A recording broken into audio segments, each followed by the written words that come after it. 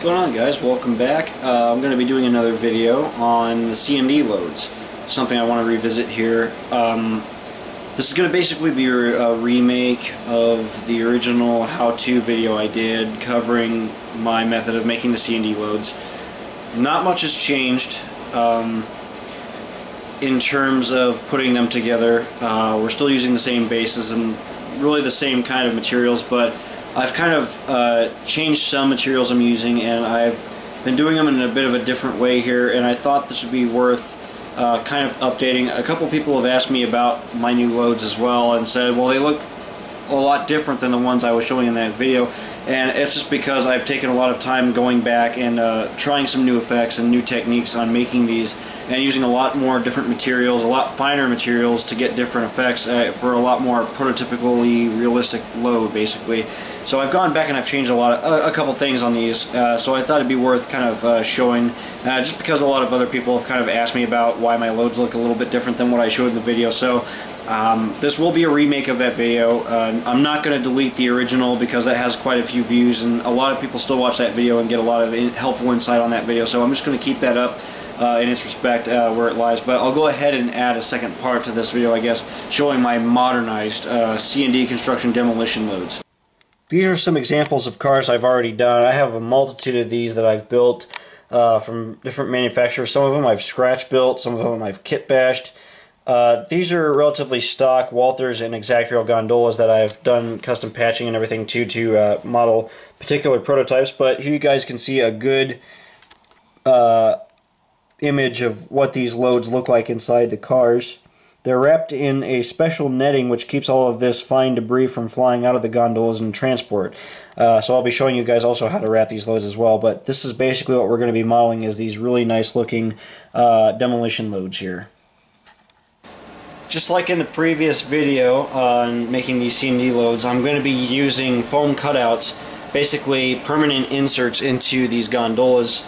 So it's the similar method I showed in the previous video that I did on these C&D loads.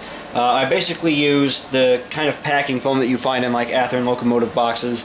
I basically cut strips of foam out to size, roughly depending on the kind of car I'm making. In this particular case, this load is cut out to fit one of these Exactrial gondolas, these really nice high-side wood chip cars that are used in C&D service now. They're owned by Hainsport Industrial Railway, but I've cut these strips out to size, and I've kind of beveled the edges a little bit so that they have like a slope, piled up look like the real loads have. That's a difference that I've done between the original loads where they were just basically flat. So this is something else I do. So all you got to do is basically take these foam inserts, cut them out, and then basically plane the sides, trim them down a little bit, and that's basically how you do these foam inserts. It's very, very simple, very easy. One of those blocks of foam, you can actually cut them out if you're very careful. You can cut at least 3 of these strips out depending on what kind of car you're making.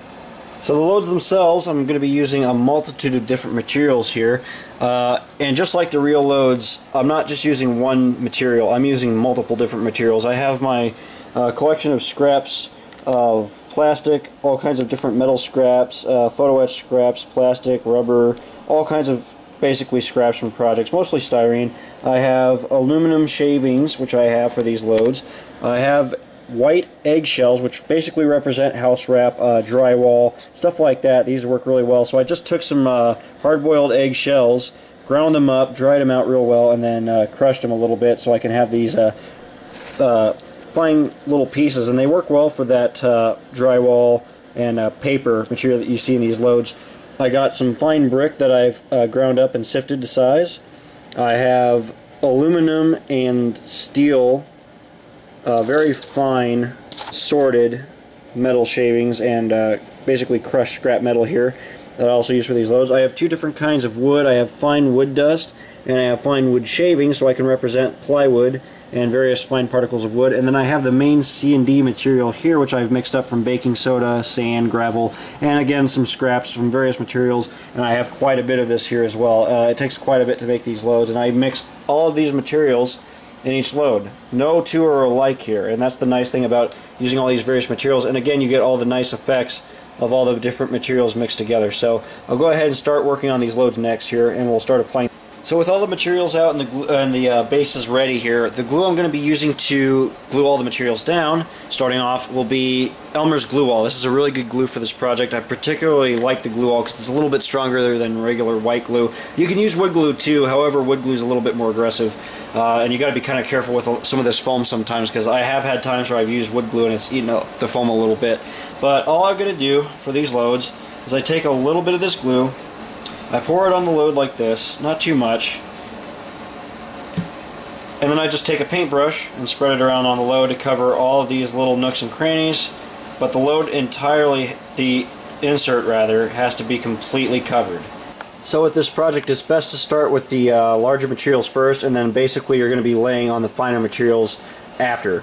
So what I like to start with is my relatively coarse grade materials here. I like to just kind of sprinkle these on and get them built up and piled up, kind of in some piles here, like this.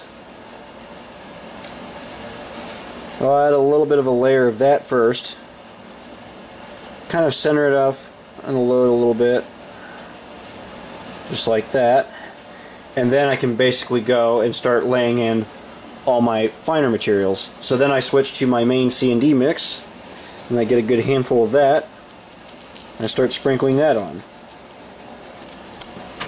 Once I've done that, I take my brick, layer that on. Next I add the sawdust, represent some wood, some metal shavings, all the various metal shavings here.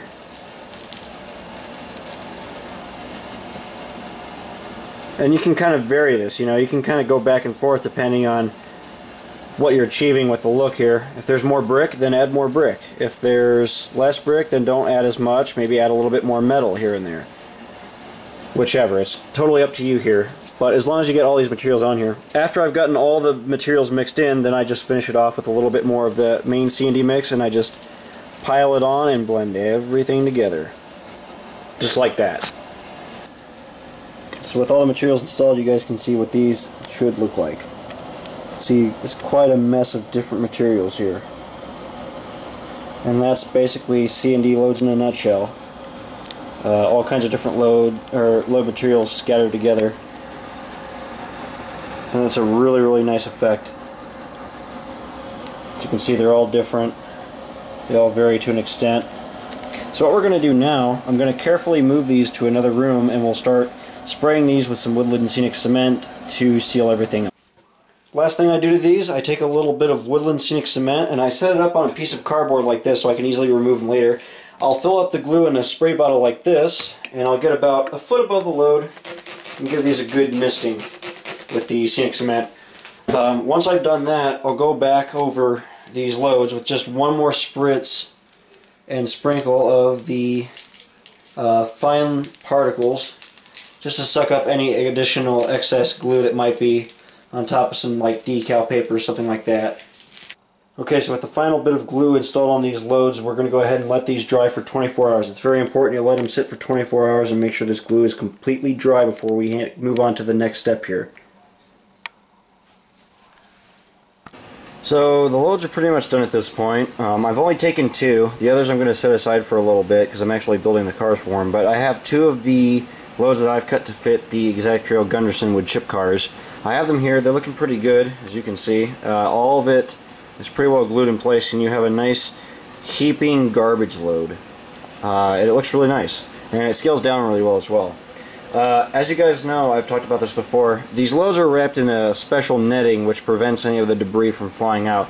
Now, some haulers do not use this netting, and you can, depending on what kind of car you're modeling or what road it's from, you can refer to prototype photos and model your loads accordingly. But most of the loads these days are regulated and have netting that cover them. In this case of the Hainsport Industrial wood chip cars that I'm modeling and using these loads for, they use the netting.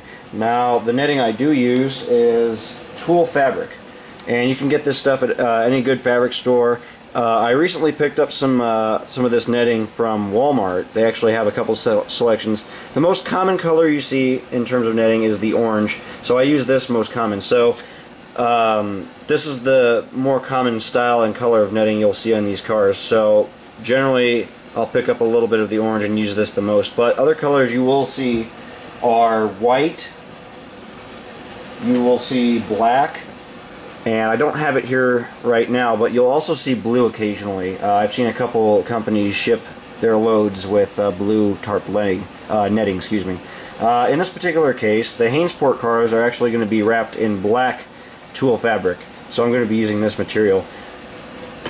So generally what I like to do, I like to cut a somewhat large square sheet of this netting out from the main part of the roll, and this will be enough to do at least 2 of the loads that we're going to be demonstrating in this video today. So what I like to do, I like to start with the straightest possible edge like this. If you need to kind of true up an edge, you can just take a straight edge and carefully cut it, but be careful, this material does have a tendency to bunch up a little bit. Scissors are actually a little bit better in a lot of cases too, especially if you need to get into the little fine corners, like say you're trimming the edges around the load, which we'll do in a minute. I'll be able to kind of demonstrate that. But basically you start with a large sheet like this once you've cut it off the main roll, and what I like to do is I'll take the net, or have it laid out, and then I'll take the load and flip it over very carefully. And I'll center it kind of out on the outside edge. I'll kind of bend this up a little bit so it's not all crooked, and I'll just have it so that the corner of the load is sitting just off the edge of this netting here. And basically what we'll do is we'll start folding this over and wrapping it. What I'm going to do next is go ahead and cut this little edge out with a pair of scissors. Just very carefully taking a nice sharp set of scissors, and I'm just cutting down the edge of this netting around the load.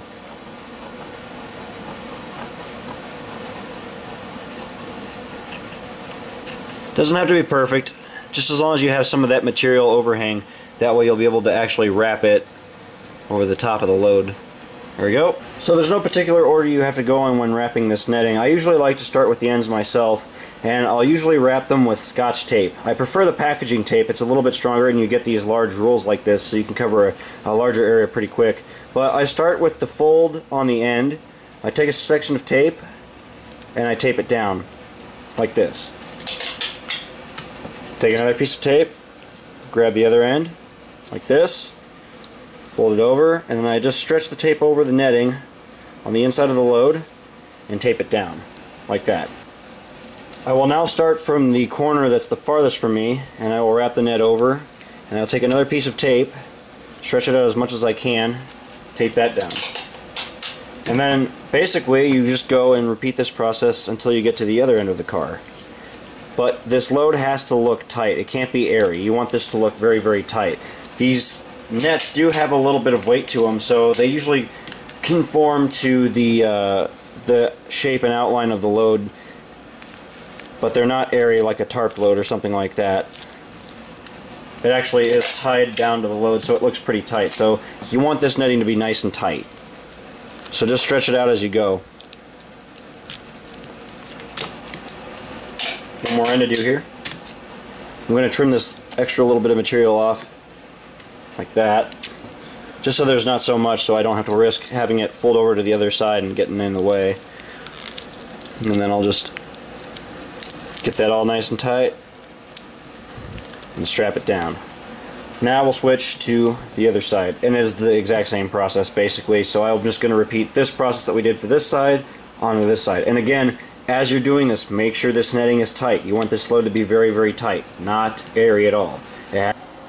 After you get all the netting taped on, it should look something like this. You can see it's nice and tight around the load.